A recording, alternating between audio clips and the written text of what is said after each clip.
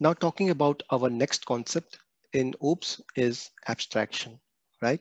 Now, what it is the process of displaying essential information and hiding the implementation details, right? Now, if I have to give a real-time example or a real-world example to you, it could be a ATM machine, right? So whenever you go to an ATM machine and you perform some operations like cash withdrawal or getting a mini statement or changing your OTP, right? So there could be a number of different operations which you can perform on the ATM machine. But do you get an idea of what is happening behind the scenes, like how it is being implemented inside the ATM machine? No, right? We just see if we are doing a cash withdrawal, it will give out the cash, right? We don't know how what is happening behind the scenes, how it is getting the cash and how it is doing it, the calculations and everything, right? So that's what is all about. Uh, it is the process of abstracting the user from all the implementation which is happening behind the scenes and only displaying what is intended, what is expected it for the system to display, right? So the same concept you have to apply in your code design, right? So whenever you are designing any code, you need to think of if you are putting up a template, right? Where you will define a number of different methods, but right now you don't know how to implement those methods, right? You just design the template, and then when you are working, when you get the requirements, then you kind of create other classes where you implement those methods, right? So that's where abstraction could be used.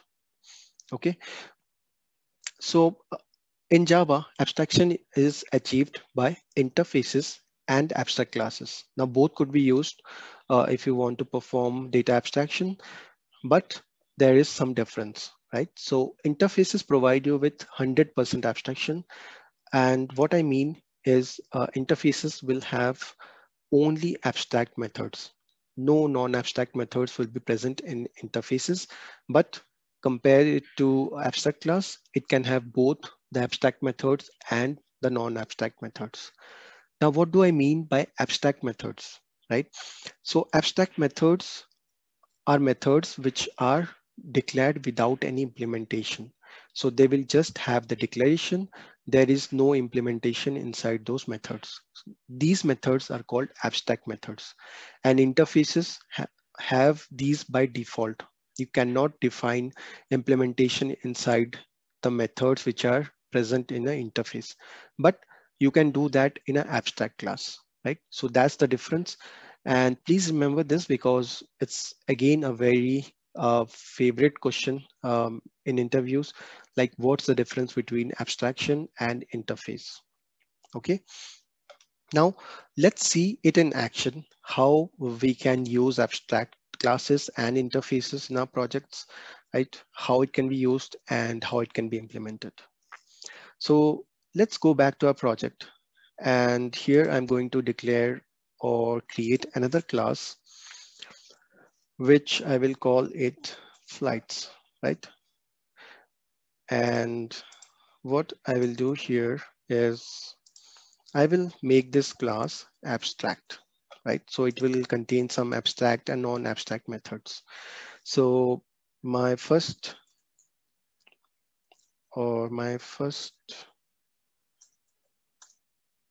method is an abstract method, and that's get timings. Okay, so what it means is it will not have any implementation. I'm just declaring this method here. Okay, and then I could have a non-abstract method here, which is public void get seats, and inside this I will have a simple print statement which will kind of print something. Okay, so that's our implementation for this method.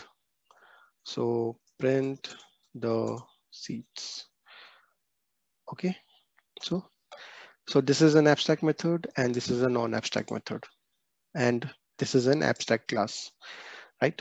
Now, if I'm going to use this class in some other classes, right? So how you can do that? So let's create another class which is called Indigo, and this is another flight company. So it is going to extend the abstract flights class. Okay, so what I'm going to do is, again, I'm going to use this keyword extends, but in this case we are using an abstract class. So there is a different way of implementing this, right? Okay, so this is what, and then now it is showing error because we need to implement a particular class, right? Or method.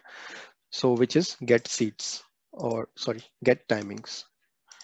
So let's declare this method here. Get timings, right? And then what we are going to do is we're going to give the implementation here, right? So again, it could be a simple print statement. Oh, print flight timings. Okay, so as you can see, this is being implemented here, this method, and we are also overriding the existing method with the implementation, right? So the error is gone now, as you can see. So whenever you are extending an abstract class, you need to implement the method which is defined abstract as abstract. Okay. Now, coming to interface, right? So when I can create an interface, so let's do that. So when I define, when I create a new class here, there are different types of classes, right? So I can select an interface and then I can say company. Okay. So any company, doesn't matter. I'm just trying to show you an example. So inside this, what I will do is I will define a method called get get products. Okay.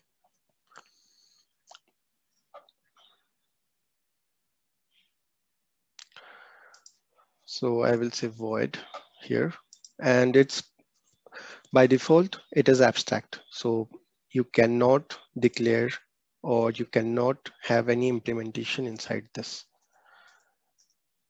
So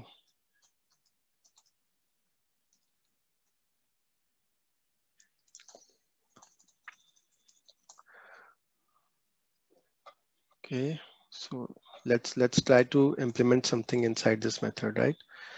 And as soon as I do that, you will see there is an error shown by Java, which is saying interface abstract methods cannot have a body, right? So that means no implementation. Okay. So let's change it back. And if now I create another class, which is called something CSC, right? Now it's a company and it is trying to implement the interface, right? So let's say company. Now mark the difference between abstract class and interface. When you are implementing an interface, you need to use the keyword implements instead of extends. When you are using an abstract class, you need to use extends. Okay. So now what we need to do is we need to call the same method here, which is get products, right? Again, we need to override that. And inside this, we can have the body. So that's anything basically. So product names. Okay, so there's the implementation and we are overriding the interface right now, overriding the method in the interface. Okay, so this is how you can basically apply abstraction using interface as well as abstract class. Now, when you want to use interface and when you want to use abstract class completely depends on your code design. When you want to have a combination of abstract and non-abstract methods, you can use abstract class. When you want to you have only abstract, complete abstraction, so that time you can go with interface. Okay. So that's all about abstraction. So in the next section, we are going to look at our final concept, which is called polymorphism.